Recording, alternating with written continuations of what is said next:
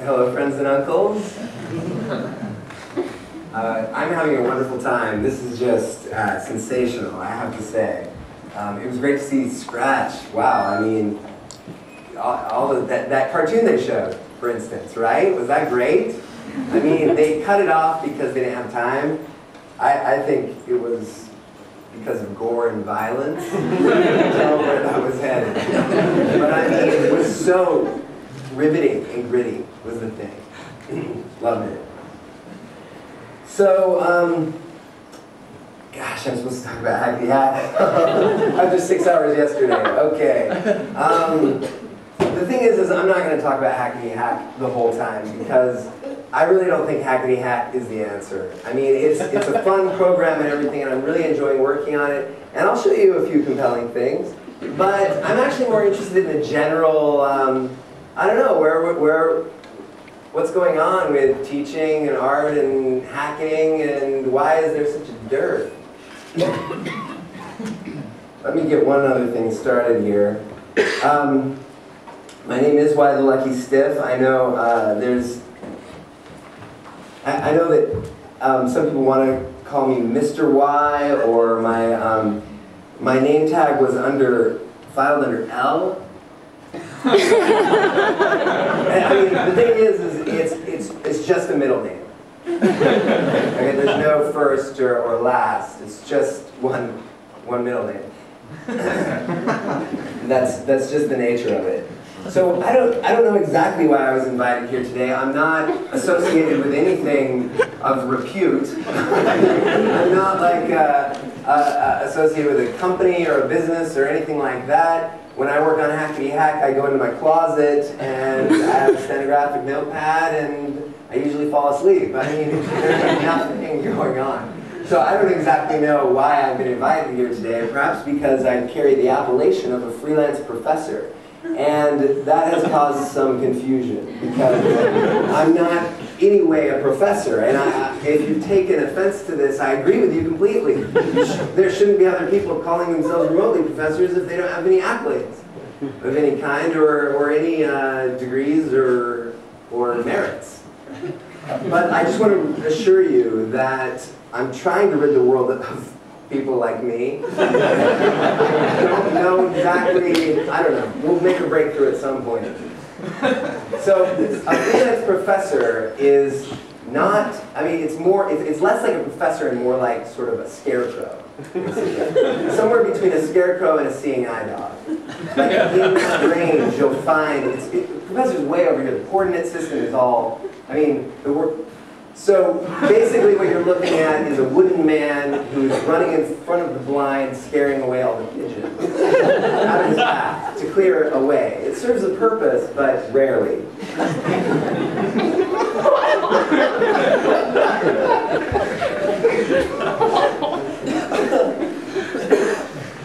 Okay, so one thing I want to talk about is that I only teach by fated appointment. You've probably not heard of this before because you know no other freelance professors. But I don't teach any classes or anything like that. How I initially got into this is I was riding the train one day. I know everything else I say is a lie, but this is true. So I was riding the train one day and it was a late evening train, empty, kids were running up and down, and climbing all over the place, climbing all over the seats, talking to me. I mean, so they were jumping around me, and I was hacking away, and they were like, "What are you doing?" And I said, "I'm hacking. Please, please, please stop." And they said, "Well, what are you making? What's going on in there?" And they saw the code and everything, and they were really intrigued by it. And I showed them the little program that I was working on. Here, I'll move this over here so we can.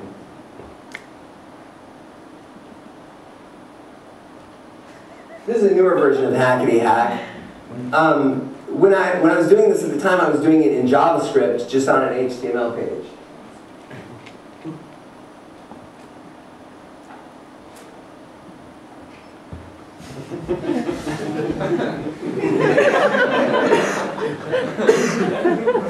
Originally, what this was is just two guys sword fighting, an ASCII sword fight. So that, and I just had the two guys, and I had one guy saying something, and they were like, oh, let's change it so that the other guy has a different insult.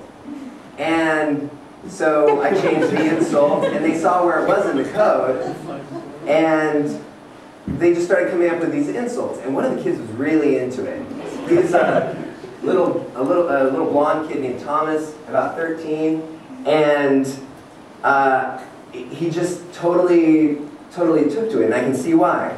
Because the dueling swordsmen, who their insults are at random, chosen from a large list, this is the ultimate computer program.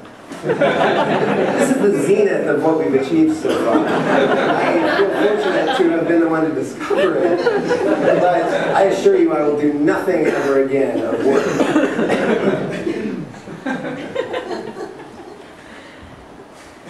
So, when I say by fated appointment only, I say that I only teach kids who I just happen to encounter, who, for whatever reason, it just happens. I can't explain it. And I like it that way. I don't need a license. I don't need to, like, do anything. We just mess around with the computer, and I've taught about 12 different kids that way in short periods of time, maybe 2 weeks, a couple days a week, and it's just informed me as to how tough it can be to learn to program. But also, that a big part of it is just coming up with examples that are engaging, and like, there's so much you can do, really. So, we'll talk about Hackety Hack here for just a second. Actually, before I get to this, let me show you something very briefly.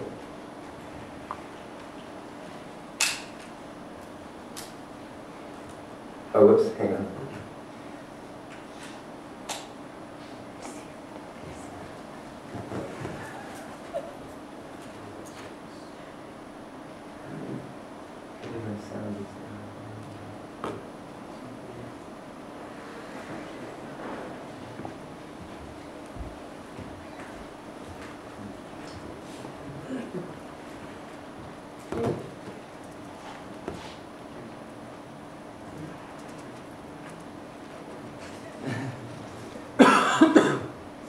Apologies, I think my volume is muted here. This is a young man who does a tech TV show on YouTube. This video aired 3 weeks ago or so.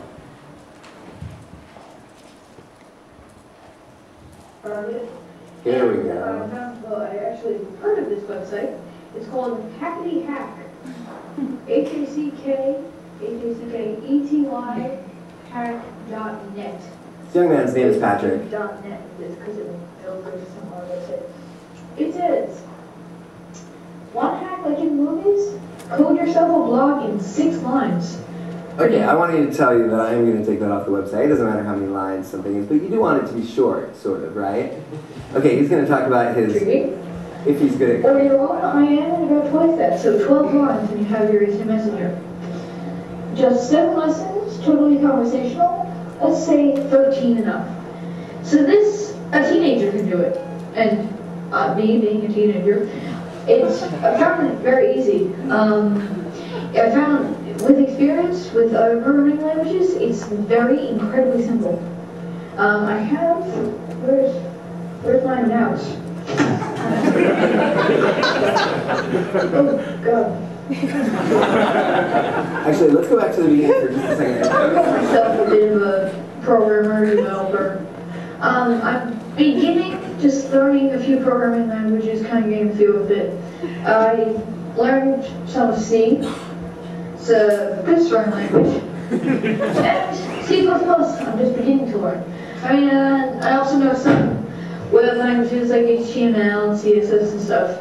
But it's it could be daunting for... Okay, so one thing I want you to notice is that he highlights C and C++ as programming languages. HTML and CSS is kind of thought offhand as maybe related web languages. He doesn't really group them in the same group. I thought that was interesting. I don't know, maybe I'm reading too much into that. First-time users. Okay, here he's talking to OS X users about how Hackety Hack doesn't work on this. I think we're working on OS X and Linux, of course.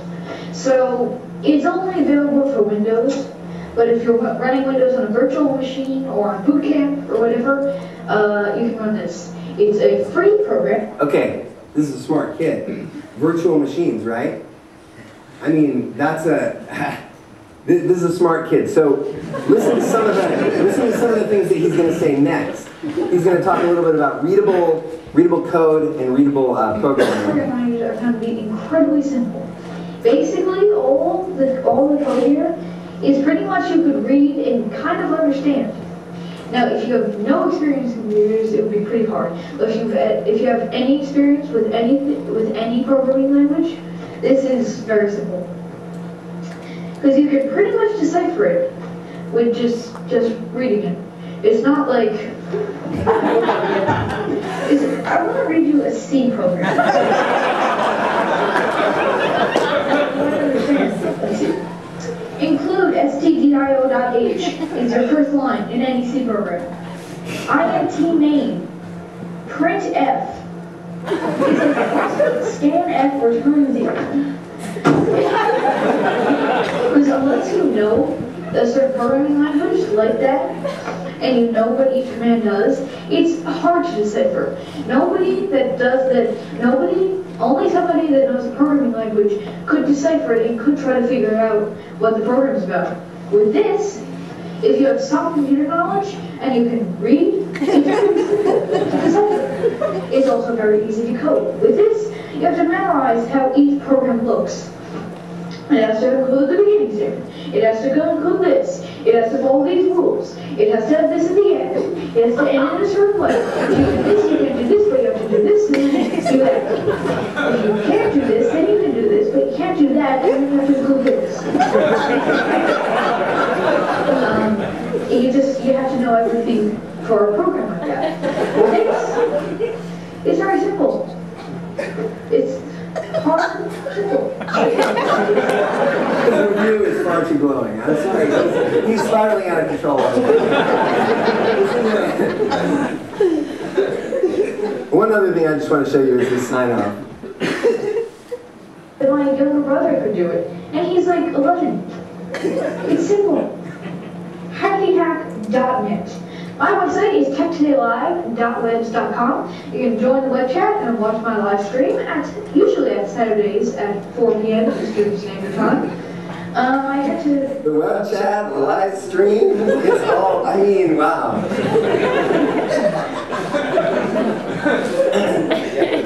I mean, this is just one kid, but how is this kid not programming? It's ridiculous. So we did some great classes yesterday. I am very happy that the young Jennings are here today. Doug here wrote a program during class that I want to share with you. So one thing that's great about Hackety Hack is that it has a mail system built in so you can send programs to each other. And it just works straight inside the interface. So I'll go here to my inbox. And here's the message from Doug. His Mario song. Here it is right here. We had moved on to other things, and we were well into other topics in the lesson, Doug. He decided to keep going with his song that he was working on. He was working on a rendition of the Mario theme song, and because, you know, understandably, he plays piano, and like, he was having a good time. And nothing could be more encouraging than that. Ah! Let's see. Actually,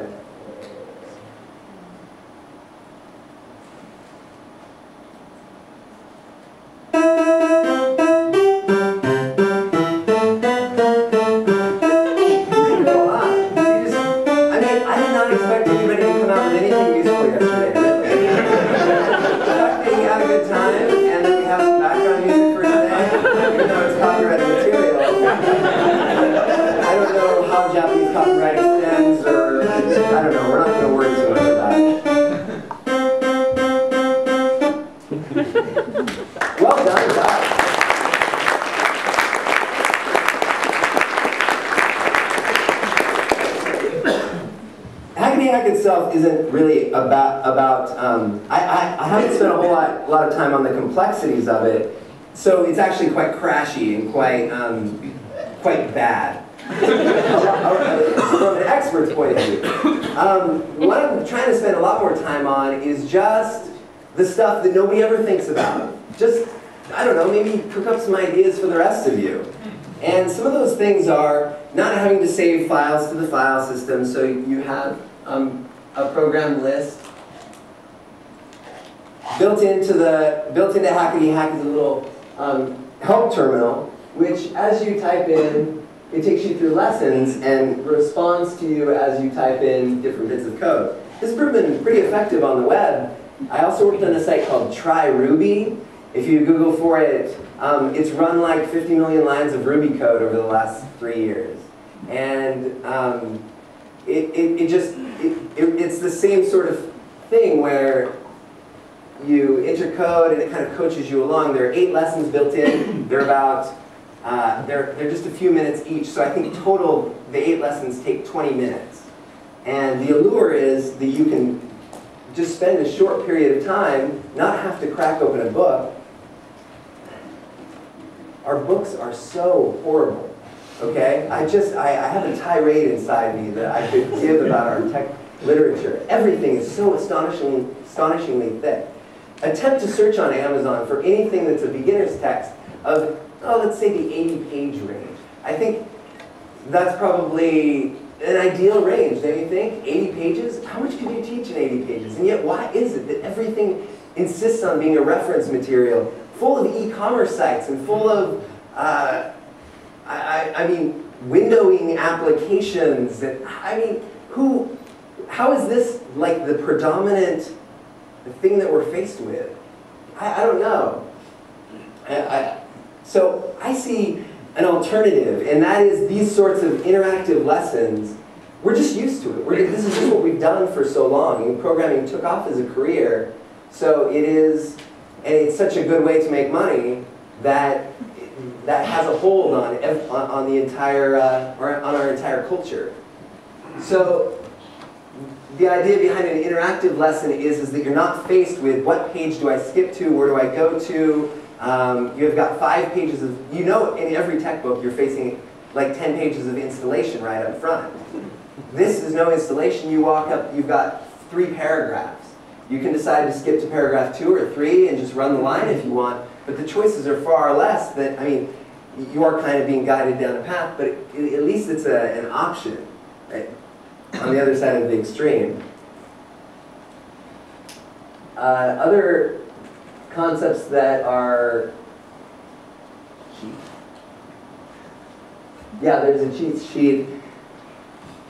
Another concept that we use is, now, as opposed to Scratch, which is all visual, I do text-based languages just because it's what I'm accustomed to, and perhaps people, learn better using straight text and typing.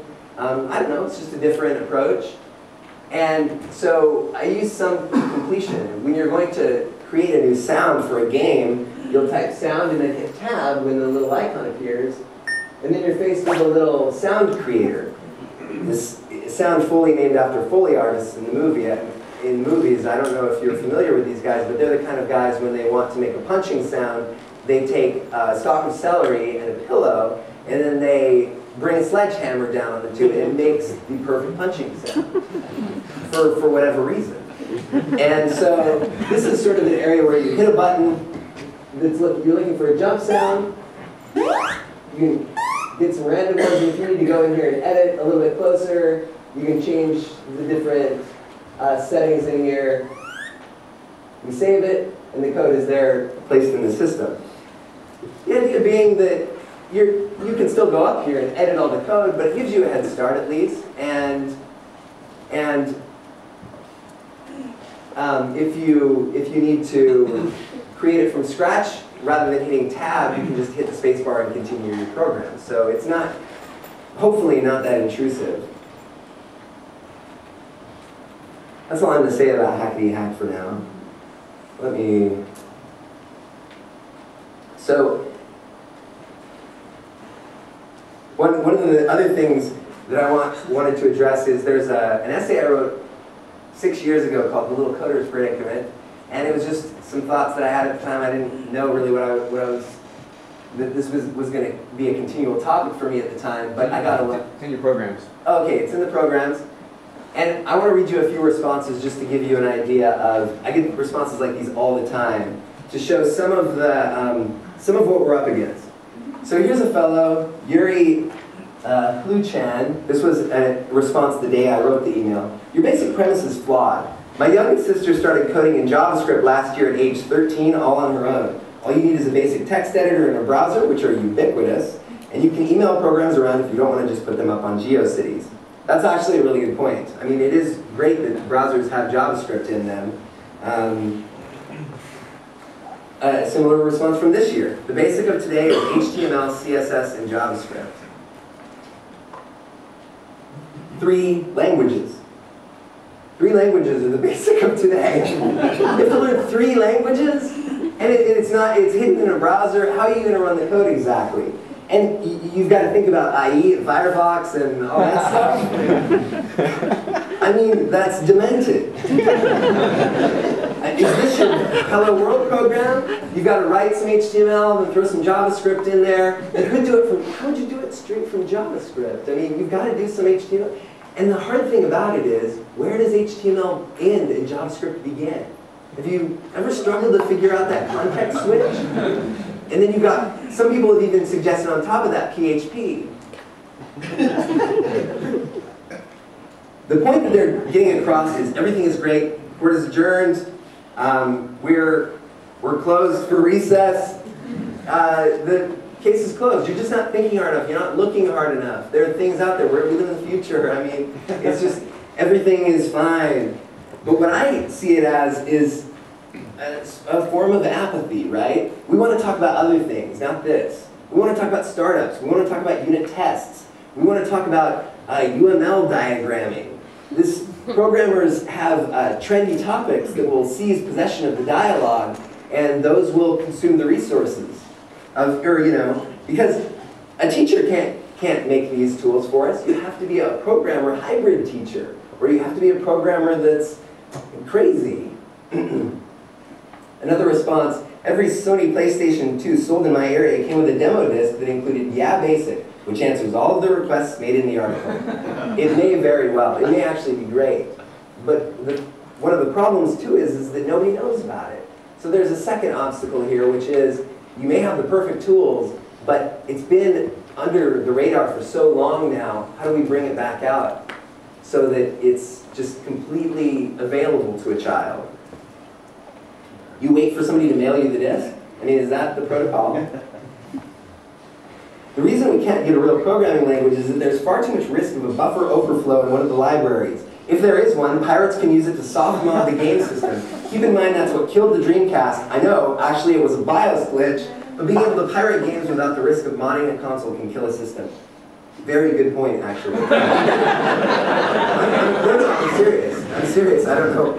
This is huge. Why can't you mod a Nintendo, a Sony? Why can't you mod these systems? Because the war against piracy prevents us from being able to have any hooks into the system. And I mean, the thing is if a kid wants to write a DS game or write something simple for his DS, he's got to have a blank cartridge to do it. And I mean, that's illegal. So I mean, they're kept off of the systems, and that's a predicament. I wish it was different, you know? I mean, I wish the war against piracy didn't trump like everything else. I wish there was some kind of a middle ground. It's practically impossible to teach good programming to students that have had prior exposure to BASIC. As potential programmers, they are mentally mutilated. You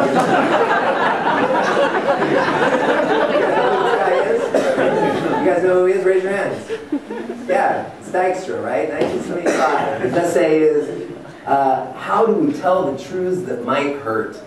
It's disastrous. These bad programmers. It's disastrous, this bad style. We need beautiful code. We need maintainable code. These are the topics that seize our entire programming community.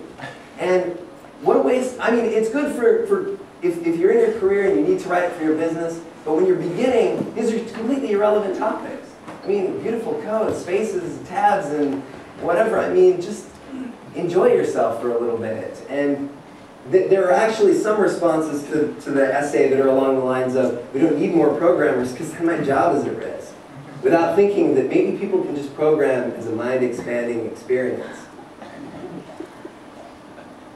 Lastly, thank you for posting this link. Oh, it cuts off at the end, but I'm mentoring a kid in grade 9 who was chomping at the bit to learn programming. I thought, okay, let's start him off like when I started in grade 9 with BASIC. He'll learn quickly, some immediate feedback, nothing too complex. Then I started looking and looking, I'd almost given up, thanks. I mean, you could say, I'll get emails that say you're delusional, there's no problem, but you just have to talk to two people, teachers and students. How I found out was just talking to people who were trying to learn and who gave up after giving it the old college try.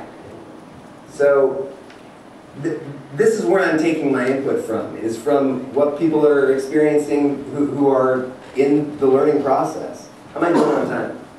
I think you're good. Okay. I just have one last thing to show you. This is completely unrelated. I want to show you a card game I'm working on.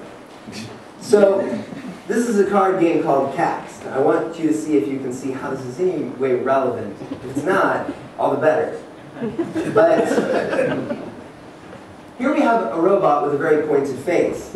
His name is Cax. He lives in outer space. You're pursuing him with your friends. You're kind of having a bit of a race to see who can slaughter this monster first. He spins around from turn to turn and points in the direction of the player that he's about to attack. So let's assume 4 players here, and the card spins in 4 directions. The die is rolled to see what's going to happen in this next turn. So if it's a 1, he fires a red laser. If it's 2, he fires a blue laser. If it's 3 or 4, it's a green laser. In the case of a 5, you choose another player, spin the card, and re-roll. In the case of a 6, he directly attacks you, -5 points, no choices there. You also have cards representing each of the color of lasers. Red, green, and blue. Okay, so far you've seen the cards with the robot's face and the cards with the lasers. Following me? Here is the simplest game board play. Here we have Cax pointing at a player, and the player has a blue laser. Or that might be green, I can't tell. Anyway, if Cax fires a green laser, it's intercepted by that card. It doesn't hit the player. If Cax fires a red or a blue laser, then it hits the player. So this acts as a shield. Here's a more complex strategy that a player might use. If the green laser hits, you strike back at Cax with 6 points. If the red laser hits, you repair yourself for 4 points. So Cax starts out with 50, and each of the players starts out with 50, and as it goes on, I should probably give the robot more points than everybody else. I don't know, we'll see. But, so, there are 2 strategies. You can either have all your opponents destroyed by Cax and be the last man standing, or you can destroy the villain himself. Okay. Here's a more complex play again. We've got a blue laser and a green laser. Here we've stacked 2 repairs, so if a green laser hits, we actually get 8 repairs. And then at the end, there's a mirror deflecting anything that fell through.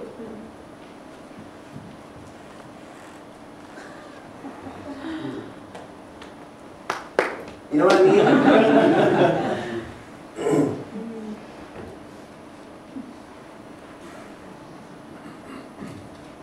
This is where it gets really good. The lasers are actually reusable, right? So you can stick one here. In this case, if a red laser hits, a green laser gets passed to the left, and then it runs through their system. So, you know, whatever they've got, you're basically, you know, converting it over and sending it to the next player. You can spin that card around as you please. I don't know why you do that, but I will allow it.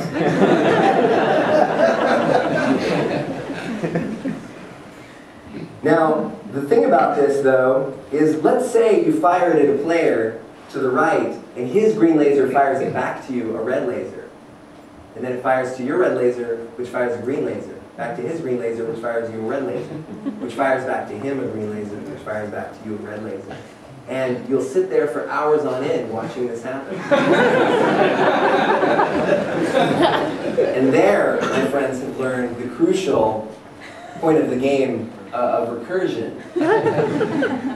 But the card game does have a stack overflow built into it. If you go through, if a laser re-hits you 3 times, if there's a loop that comes around to you 3 times, then you suffer complete annihilation. Your system crashes, you're vulnerable to attack, you can do nothing further. That's the prototype for CACs, and I feel like, I don't know, I mean, if you take some limited concepts, it's pretty cool that programming itself is a game. It is. It feels like that. When you've got these things coming in and you're messing them around and plugging them into each other, what a wonderful thing. And there's strategy to it, and just by nature it's a game. We just have to add some drawings. Well, it's been a privilege to be with you today, and I'll certainly field questions.